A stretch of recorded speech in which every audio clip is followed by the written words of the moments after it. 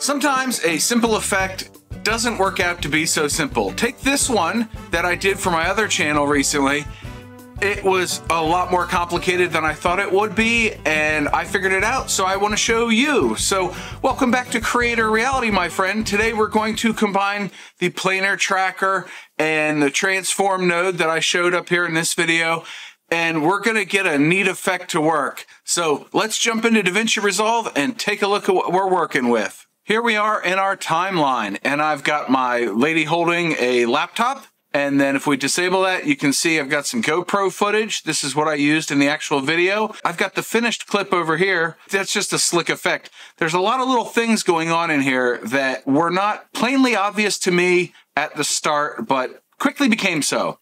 So let's re-enable that with our D key.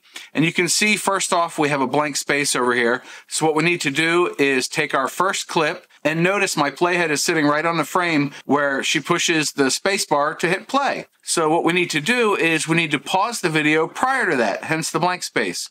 So we're gonna hold Alt and drag our first clip up and over. And with our playhead at the start of the clip, we're gonna right click, choose Change Clip Speed. It brings up this screen.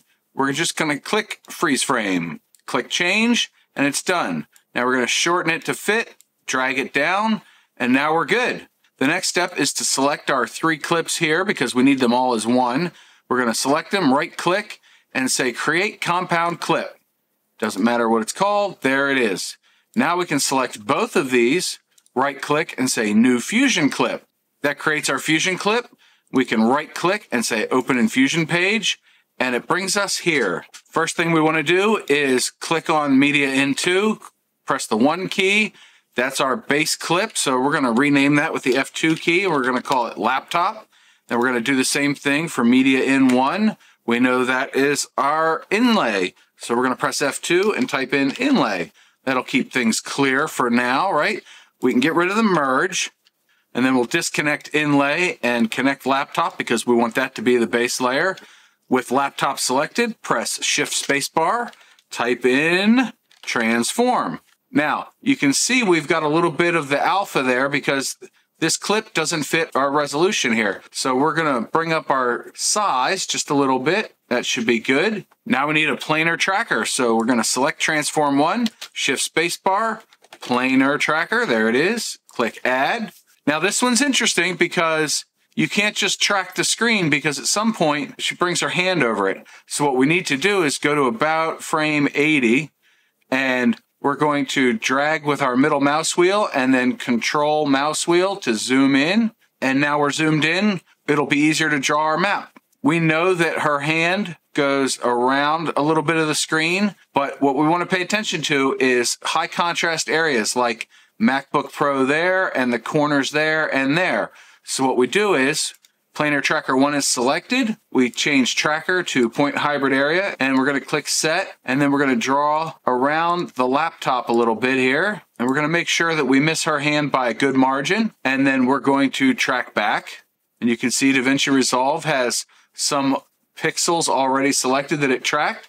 We click go, track forward again. And it's okay if it wobbles just a little bit. It's not going to be plainly obvious once the effect is done. Now that it's fully tracked, we'll just double check and make sure that it looks okay. I think it's going to be fine. Then we need to take our operation mode and change it to corner pin, control mouse wheel, zoom out, and we're going to drag our corners pretty much in place, but then we're going to control mouse wheel to zoom back in. We're going to bring our edges of our corner pin way outside. And we do this for a specific reason. I'll show you in just a minute. So once it's about set up right, we're good. Now, if you just dragged your inlay over, it looks kind of wonky, right? So we need to break that connection and we need to bring inlay up. And then with inlay selected, Shift Spacebar again, we're gonna add a transform, but we're gonna add our hidden transform like I showed in that other video. And then we're gonna click in blank space, add another transform, the special one. And we're going to drag from the output of inlay to the input of transform 3. So this gives us 2 copies of our inlay. And both of these we want to set to interactive canvas. And for the top one, We're going to make this the top screen. Now we really need to do a merge. So we're going to connect these two, which will create a merge. And then we can drag this into our corner pin on our planar tracker. Now that we have that all set up, it looks weird. The aspect ratio is wrong and it, doesn't fit. So we're going to click in blank space, shift space bar. We're going to use a delta key here. So type in delta, and then we're going to drag the output of transform 1 into the delta key here. Press 1 to bring it up in the left viewer. Drag your eyedropper over. It grabs the green screen and masks it out. If I disable delta key here and zoom in, you can see the green from the laptop screen spilled out onto the keyboard. So that's what really makes this effect quite tricky. So we're going to re-enable delta key here.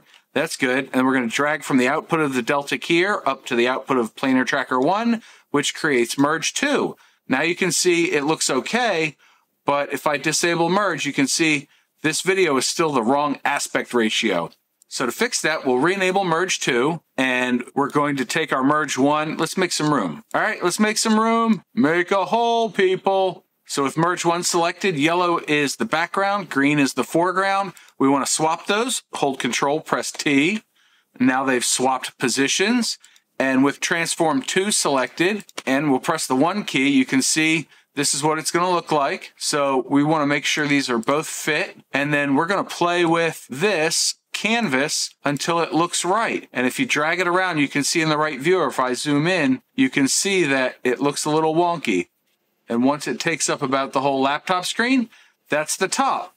Now you can see that this bottom area matches that. It doesn't reverse it. It's not flipped. So we're going to click on transform 3, which is our other copy of the video, press 1, and then we're going to drag the top center section all the way down until it's beneath the frame. Grab your center section and drag it up. And if you drag it up, it gets wonky. You see the green and everything. So now you have to play with it a little bit. We can control mouse wheel, zoom out, and play around with this until it fits our screen. And then we want to stretch the corners out to match. If we go back and zoom this guy out, we can see just how far off everything is. But then we're going to tinker with it. You might have to zoom way in until it's just barely visible to see what's going on.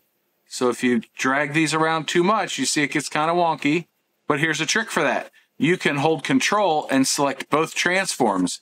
So you see where they overlap, right? So we can control mouse wheel zoom in and make sure that transform 3, which is selected here, comes down to bottom of our laptop. Just takes up some space there. And it doesn't have to be perfect, but you do want it to look kind of right?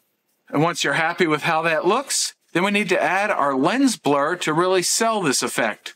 So since this is the bottom one, we'll make sure it's selected, shift spacebar, add a lens blur. We'll change the blur from 4 to 2.5, and now it's blurry, and it's in the bottom. And while we wait for Davinci Resolve to render this so we can preview it in the Edit tab, go ahead and boop the like button if you like what you've seen so far. Show me you care, right? Anyway, the big caveat to this is after the last merge, I originally tried to add a transform node in there. Don't do that. We're going to do a little bit of transforming in the Edit tab. Don't do it in Fusion. It really made things go wonky. I don't know why, but I couldn't fix it, and it screwed up the whole thing, and I had to redo it. So now that Davinci's done, I looked over. Yeah, it's done. Let's go take a look. Here we are back in the Edit page, and we want to play through this. Now you can see it's perfectly green screened. When I hit play, it goes through, and look at that. Oh, that's so slick. It just looks nice, doesn't it? And you can tweak some of it a little bit so it looks a little bit better, and maybe I stretched it out too far, but it looks good, right? Now let's do a little bit of secret sauce. So for the last bit of secret sauce, with our Fusion clip selected and our playhead at the first frame, we're going to go ahead and click on the keyframe icons next to zoom and position. We're going to go to about where she clicks on the play button on the laptop. Click on zoom, type in 2, and then drag Y up to about here. If you drag too far, you'll go off frame. And then once you have that set, right click on the zoom keyframe, select ease in, and you're done. Now that Resolve has finished the render cache, we can play it back. And you can see that it's perfectly tracked to the laptop. The zoom in is slick. The reflection is there. It all works beautifully.